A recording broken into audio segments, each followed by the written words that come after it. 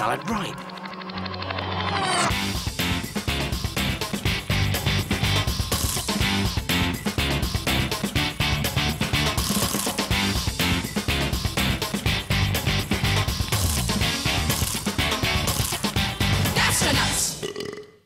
If you were a gladiator in Roman times with a crowd of 50,000 people baying for blood, what would you eat to prepare yourself for the fight? And if you were a medieval knight readying for battle, what would you choose as your final feast? We're going to find out exactly what you need to eat to be fighting fit. Coming up, the Gastronuts find out what soldiers have eaten through the ages. What is that? Fish. They try eating like a pirate and get up close with some tiny stowaways. And they simulate dinner in space with a spin on some kit used to train astronauts. You know, in space, nobody can hear you scream. The Gastronauts helping me travel through time are... I think gladiators ate spaghetti bolognese because it gives you energy and it'll make you very energetic for you to fight. If I was going into battle, I would eat meat and fruit. I think I would be a warrior like Boudica. I'll be a Roman warrior because they're strong and they never give up. If I was going into battle, I'd sugary sweets to get me hyper. I'm dressed like a gladiator. Now I want to eat like one. Each of the Gastronauts have come up with a plate of food they think would be perfect gladiator grub. To give their dishes the thumbs up or throw them to the lions, we're joined by classical historian and nutritionist Tonya Buxton. First up into the arena is Katie. So what do we have here? I've got some raw meat, some fruit, some bread and some scorpions. So it's great that you've got the meat because there's protein there, but they would definitely have cooked the meat first. Fruit is good. Scorpions are a no-no. That's a shame. I was quite looking forward to that. So that's a thumbs down for Katie. But will Harriet's gladiator diet fare any better? Well, we've got steak, marshmallows and red conch jelly. Steak is good because it's full of protein, so that helps repair the muscles.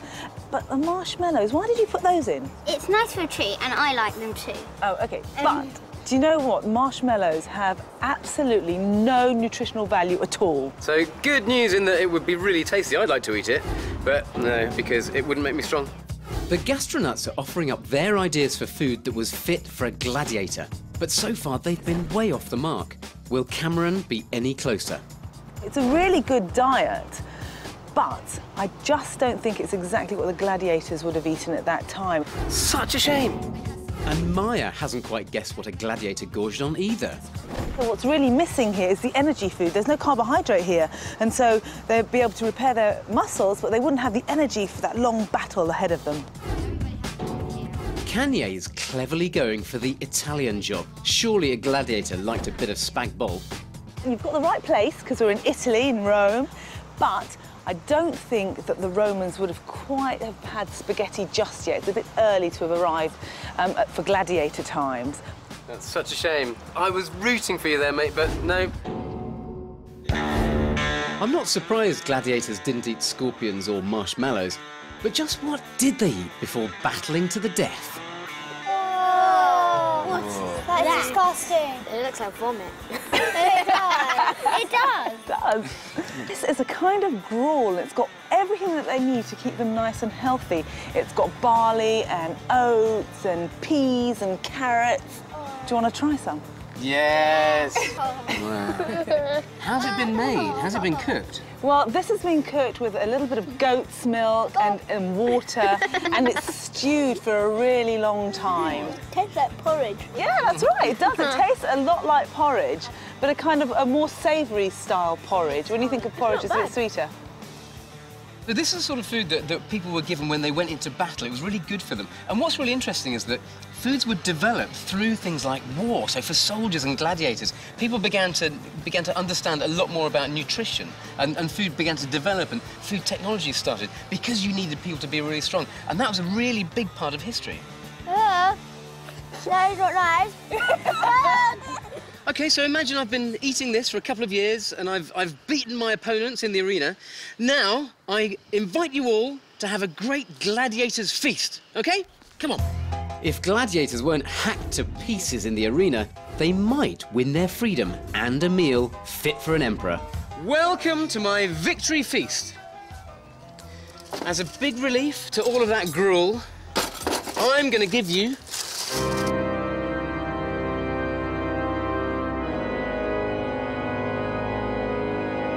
a suckling pig.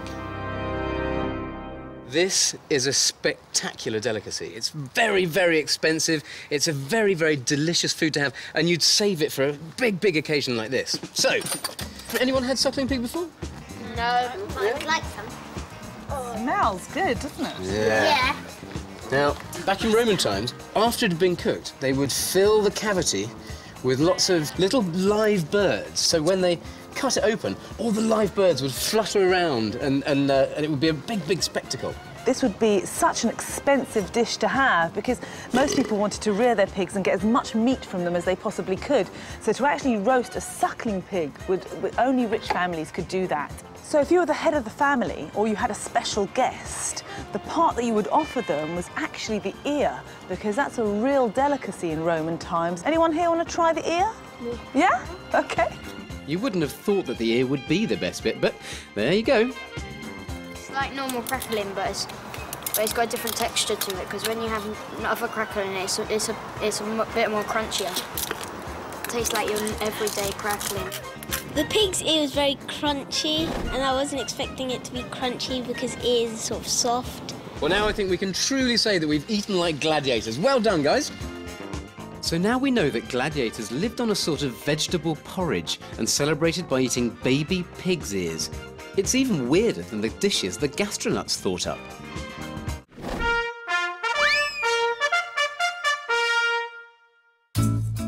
Wealthy Romans liked to show how rich they were by having feasts that lasted for hours and had exotic ingredients.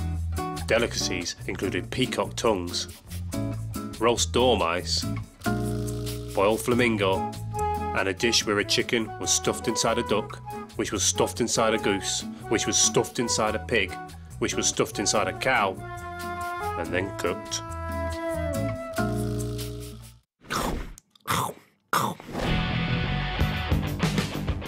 We're moving on from the Roman Empire to medieval Britain in our quest to find out what food kept soldiers fighting fit through the ages. Now we're going to see what sort of nosh a knight wolfed down before going jousting. So we've got here plates. This is a turkey, and we've got corn and potatoes and carrots and some coffee and tea and things. Do you think this is the sort of the food that they might have eaten in the Dark Ages? No. Well, I think they might have eaten some of the things. Like they might have eaten the carrots and the potatoes, but I don't think they would eat peppers and that. If it's called the Dark Ages, this is quite a cheerful meal. gosh, it is, isn't it? Yeah. I think they wouldn't eat in this because it's a bit rich and they wouldn't have the money to buy this stuff. You're absolutely right. They didn't eat any of these because none of these existed in Britain. Sweet corn, peppers, tomatoes, and even potatoes and turkeys were off the menu as they came from the Americas, which hadn't even been discovered by then. Instead, people had to rely on food that could be grown in Britain. What peasants tended to eat was a kind of a broth, a vegetable broth. It looks quite nice. It's very healthy, I think. So, everyone dip in. Tell me what you think. Oh, I think I've had this. It's like soup. It's really nice, really oniony. The peasants, they actually had a relatively healthy diet. I mean, this isn't too bad. Lots of vegetables, but they had very, very small portions. Has it got meat in it? No, there's no meat in it, and that's a really interesting point because meat was seen as something very special, something that you had to have money.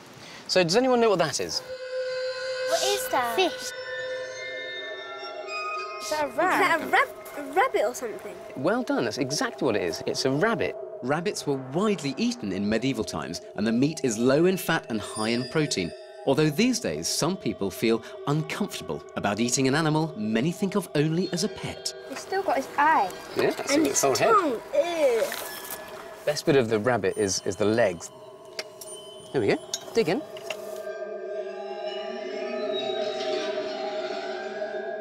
It's quite chewy. Yeah, It tastes like chicken. Yeah, it does. If it's between chicken and duck or cut up, you would say that's chicken. It tastes like chicken by the texture because the texture is like a bit stringy. Medieval knights ate a lot of meat and white bread, as these were expensive and showed off their wealth. They looked down on cheaper peasant food like wholemeal bread and vegetables, and they wouldn't eat them. Now, do you think that this is a good diet for a knight? No, it's a bit fatty, and they should have vegetables and fruit. You're absolutely right. Although the rich people had access, so they thought that the most expensive things should be kept for them, what they really should have been eating was the peasant's diet, and that's the irony of it. They had seasonal food, they had food from the land, very simple vegetables and good, wholesome kind of ingredients, whereas the rich thought that spending money on food was the best thing to do, and actually ended up having a worse diet. Too much protein, a lot of fat. Now, I think the only way we can really work out how a knight managed to eat on the battlefield is to dress like one. When I was young, I never knew. This could be so uncomfortable. Armour may be great for protecting the body from injury, but it's totally useless at almost everything else. Wearing armour is like having no knees or elbows, which makes eating really tiresome. Like Daleks, knights were metal-clad warriors who scared the living daylights out of their enemies. Also like Daleks, they could be defeated by some simple stares. Knights didn't play football, probably because the game would last 3 days and would be slower than a dead slug. They didn't bother inventing games consoles either. Just you try beating the end-of-level boss with those gloves on. And if you want to interrupt the slaughter on the battlefield to have a natter with your mates, you'll sound like you're talking with a bucket on your head, which I guess you sort of are. Hello? But the worst design flaw in a suit of armour? It's got no zip. So if you get caught short on the battlefield, your pee has only one place to go. So comparing the medieval knight's diet with that of the gladiators, it seems like in the Dark Ages they forgot all of those advances that the Romans made in nutrition and the understanding of what food did to you. So back the gladiators had all the really good stuff, the pulses and the porridge. Didn't taste very nice. The knights went for the stuff that tasted really good but was useless on the battlefield. We're finding out what fighting men and women have eaten throughout history to get them ready for battle. Now it's time to examine what pirates and the navies who opposed them had for high tea on the high seas. OK, my hearties, take a seat here at my galley. OK, I wonder if you know what pirates had to eat and drink. Meat. Meat? Anything else? Fish. Fish, because you're out on the ocean. It's actually quite difficult to fish off a boat. In the middle of the high seas, there aren't that... fish tend to stay around shorelines. But can you drink seawater? No. No, why not? Because it's not good for you and it's not good for you. Too salty, that's right. You drink seawater and you actually get rid of more liquid than you gain. Instead, they took huge barrels of beer, and every day they'd have 8 pints of beer and half a pint of rum.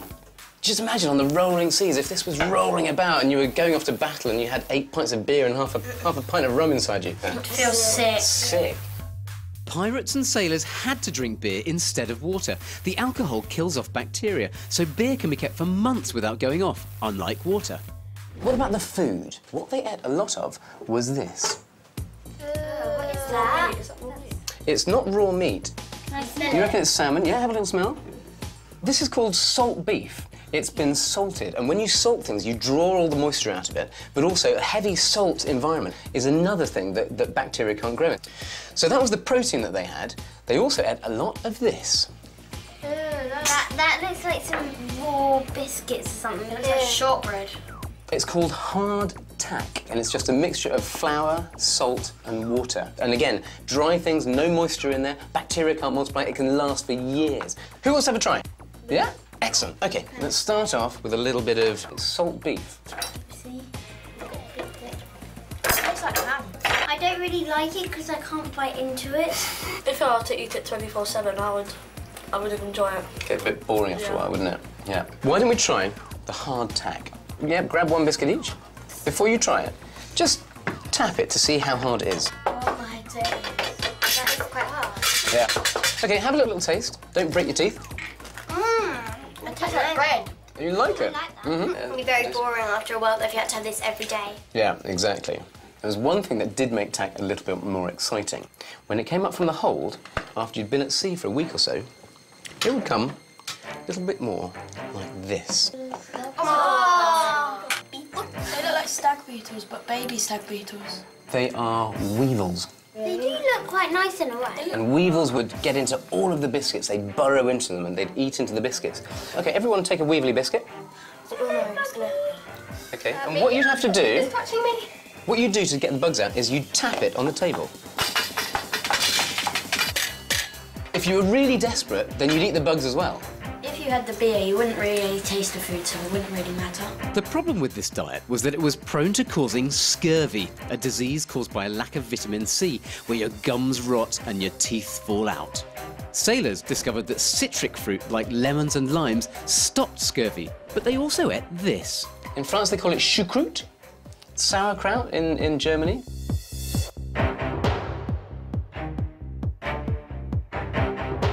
What do you reckon, Cameron? That doesn't taste nice. It just tastes disgusting. Too much vinegar. Sauerkraut is a type of pickled cabbage, which keeps for a long time, and it's a good source of vitamin C. Some people find the taste a challenge. Oh, it smells like... Quite honky, isn't it? Oh, God. Are you on the verge of being sick? You're out of my pirate boat, that's for sure. But that's what they had, and so you'd have to be stuck with this kind of diet if you were out there on the seas fighting as a pirate or part of the Navy. OK, do you still fancy the glamorous life of being a pirate? No! The sauerkraut looked disgusting, tasted disgusting, and basically was disgusting. The vinegar made my taste buds shiver. I liked it, but I couldn't survive on a boat for a year eating that. We're looking into the fighting food that warriors ate throughout the ages. So far, we've gorged like gladiators. We've dined like knights round a table. And had some yo-ho-you as pirates. Next up, we discover what today's soldiers eat, and we look forward to see what astronauts will scoff down when they boldly go where no dinner has gone before. An army marches on its stomach, and when these guys go into battle, they're fueled by the latest in high-tech food. So come and join me in my bivouac, guys. Right, so we've found out how armies and navies survive in the past, throughout history. Now I'm going to show you how armies survive out in the wilds today, in modern armies. OK, so here I have everything required for a massive meal for each one of you. OK, grab your pack. Cheese omelette with vegetables. Cheese omelette with vegetables, that sounds pretty good. Spaghetti with meat sauce. Pot rice with vegetables. Spaghetti with meat sauce. Pot roast with vegetables. The need to feed troops on the front line has led to loads of discoveries about the right foods to eat and how to preserve them. This is the latest way to feed soldiers on the battlefield. Ration packs you don't even have to cook. What do you think about this idea of a whole meal in sort of big plastic and metal packets? I don't think it would taste that nice. Probably quite a lot processed because you can't really get a pot roast in that size. It looks weird because you wouldn't think there's spaghetti in there. And it's like space food. It's like, you know when you're about to make your bed? It's a bit like that because you've got loads of different bits to like stick together. Like It's like assembling a meal. Yeah. Yeah, I guess that's what cooking is, though, isn't it? It's taking all the ingredients and turning them into something edible when it might not have been edible before. Now, each of these packs contains a heating implement as well. What you need to find is the green bag. Now, what's in here are some little sachets of magnesium. And when you add water to magnesium, it reacts with it, so it oxidizes it very, very quickly, and it heats it up to a very, very high temperature. Tear off the top of the bag. OK, so the main pouch needs to go in this bag next to the chemical bag. OK, now, you're going to pour in enough water to just go up to between those two lines there, OK? Into the top there. Is that enough? Yep, a little bit over the top. The Gastronuts don't look convinced, but the chemical reaction with the magnesium should be enough to boil the water and heat up the meal, which is just as well, as frankly we're getting very wet and very hungry. You fold the top over on top of the MRE. Oh, whoa. That's amazing. Put it on the side there.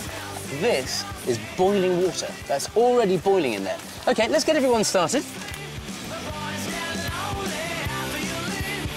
That's already steaming there as well.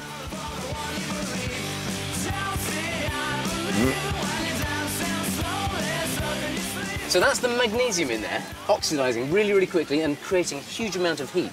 Now, you leave them here, and as that heats up and all the water heats up, it sits next to your pack of food, and it just makes it hot by being in contact with it. OK, these should be ready now, if we're lucky. So everyone grab your pack from the top.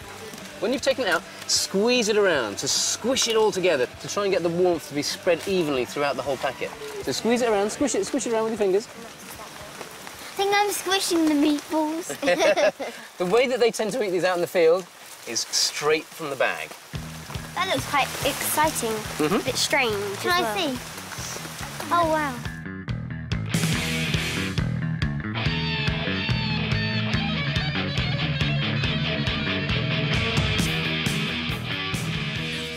It tastes like a meatbally sort of mixture, a cold meatbally one.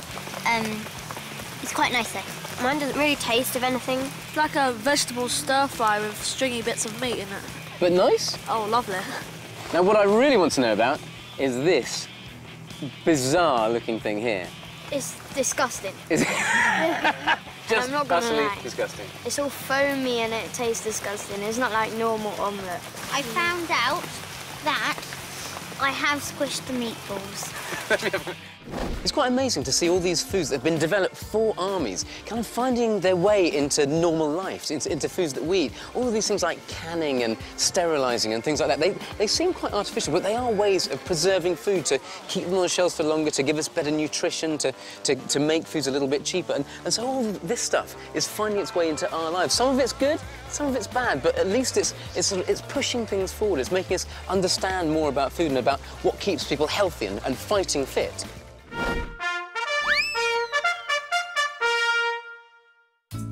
In the Middle Ages, a much wider range of animals were eaten than today, including bears, swan, and even roast hedgehog. The nursery rhyme Sing a Song of Sixpence may actually refer to a pie which blackbirds flew out of when the pastry was cut. But a recipe for rook pie was also popular, a rook being a crow-like black bird that is apparently rather tasty when baked in a pie. We're going from present-day food to looking into the future. Just what will food be like when we have to eat it in space? 3,000. OK, so we've explored the food of the modern-day soldier, and now I thought we'd look to the future. And what's the future? Space. Space, exactly. So what do you think an astronaut eats in space? Would they eat foods that wouldn't go off quickly? Yeah.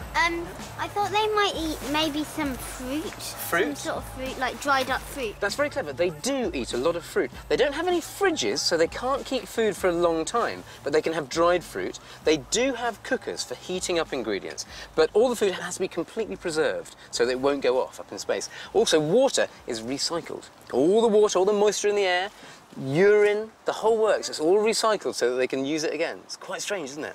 Now, they have special foods, and what they do is they dry foods out. And this is the type of thing that they eat.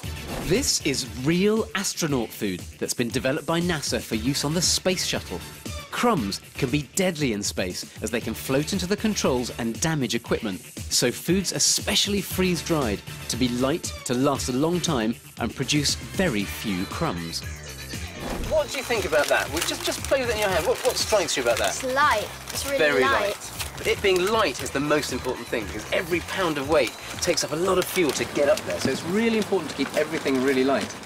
Well, my space shuttle is currently in for repair, so we can't use that. Instead, we're going to use a tool that NASA developed to try and recreate the experience of weightlessness. OK?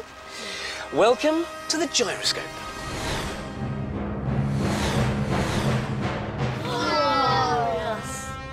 Gyroscopes were developed to train astronauts by simulating the zero gravity of space. Before they can eat like an astronaut, the Gastronuts are going to have to find out what it's like to be weightless. So who wants to go first? Maya, let's go. So, have you been into space before? No. No? Spin the Gastronuts! A lack of gravity can make you feel sick because the food floats around in your stomach and the fluids in your body rise to your head. So it's a bit like eating with a heavy cold. How does it feel? It felt like you had no gravity until when you were just moving around and it came out the chair. Excellent. Well, your prize for that is to try some astronaut ice cream. It's a bit like a meringue sort of thing. Oh, okay. And it tastes quite nice, actually, and it's a bit foamy. You still fancy the idea of being an astronaut? Yeah. Excellent. OK, who's next? Here he goes. Now he knows what it's like to be weightless. What will Kanye think of eating like an astronaut? How was that? Cool. You feeling a little bit dizzy? Ice cream sandwich. It is like a meringue. Can I have another go?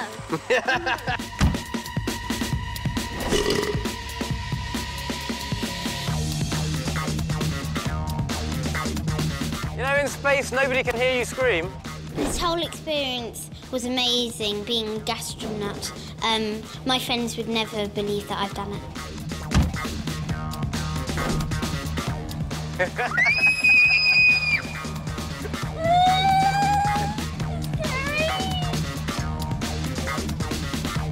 Well done. OK, here is your astronaut ice cream sandwich.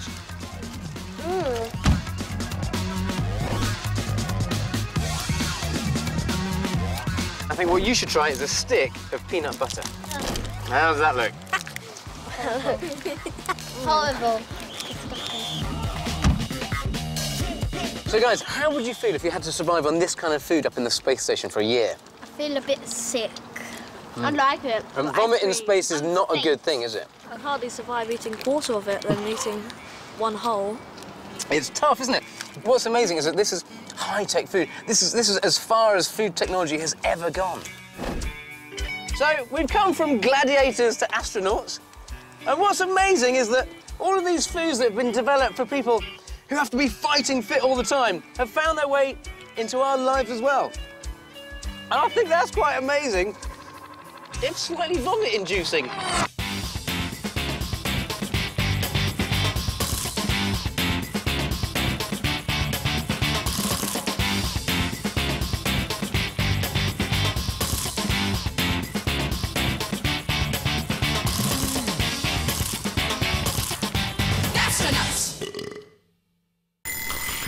Look at the time! OK.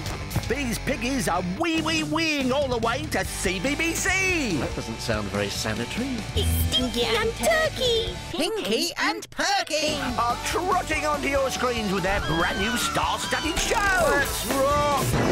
David Peckham.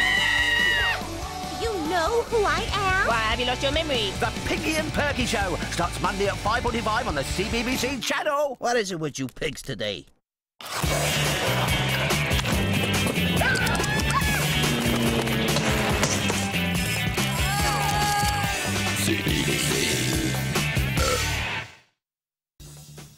Thanks for the tea lights, Shirley. Thanks a lot. Oh, hello. Welcome back to CBBC with me, Holly and Dunstan there. So we've had a really weird day. We found out that the thing behind all these orangey people is, in fact, a were-pumpkin. Would you believe it? It's kind of like a werewolf, but it's a pumpkin version. Every Halloween, they come out and they bite people and turn them orange. So at least we got to the bottom of that. But Sarah Jane reckons the way to keep them away is to put out loads of tea lights. So I've got some more here.